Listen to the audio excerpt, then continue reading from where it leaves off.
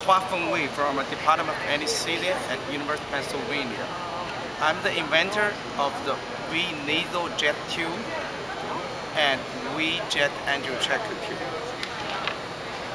This two airway device provides supraglottic jet oxygenation and ventilation for patients who have respiratory depression, such as urine propofol, intravenous propofol infusion, and all kind of reasons that cause patient respiratory depression.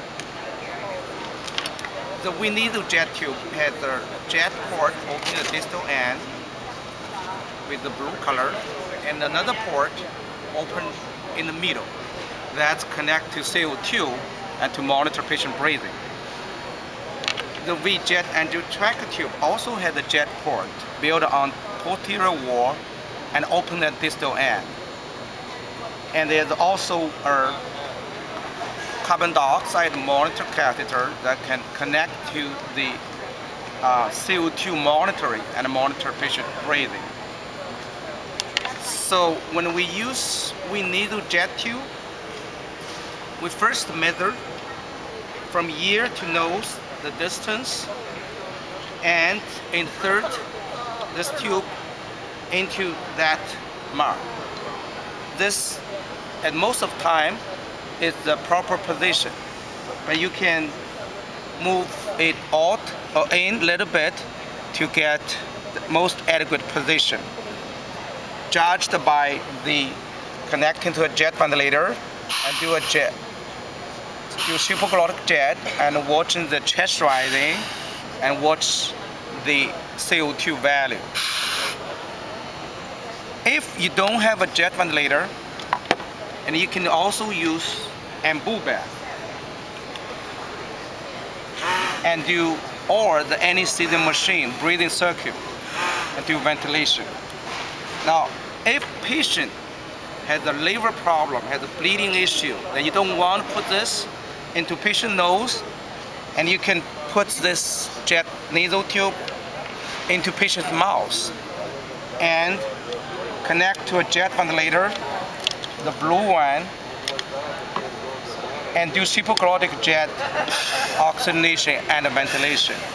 Of course, you can also use breathing circuit or an ambu bag to give patient oxygenation and ventilation. Now, if you have a difficult airway, so after you put down the mask, and you can do this to supraglottic jet oxygenation ventilation via this jet nasal tube. So when you do the direct laryngoscopy, you can use the jet endotracheal tube, which connect to a jet ventilator. And if you only see the epiglottis, like a grade 3 view, you just put this distal end under the epiglottis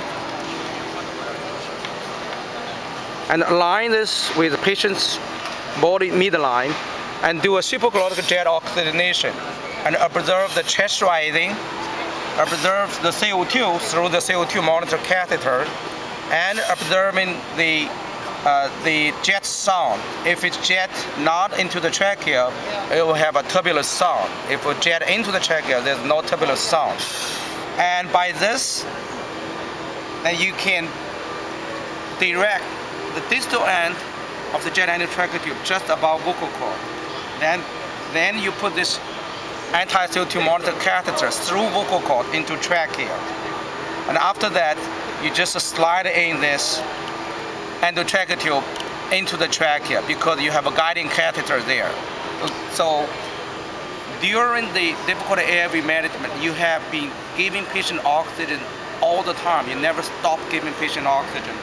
That will minimize the chance of hypoxemia during difficult airway and minimize the morbidity and mortality. That's compared to transtracheal jet ventilation, TTJV. The transtracheal jet ventilation is often used too late, high failure rate, 64%, and higher complication. the barotrauma rate more than 10%.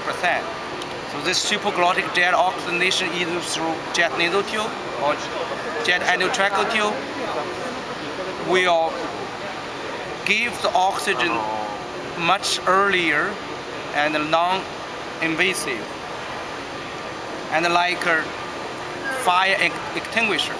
So when the fire just started, it's easy to put it out. And for this, when you see a difficult airway, you give oxygen first, then manipulate airway. So that will improve patient safety. Thank you.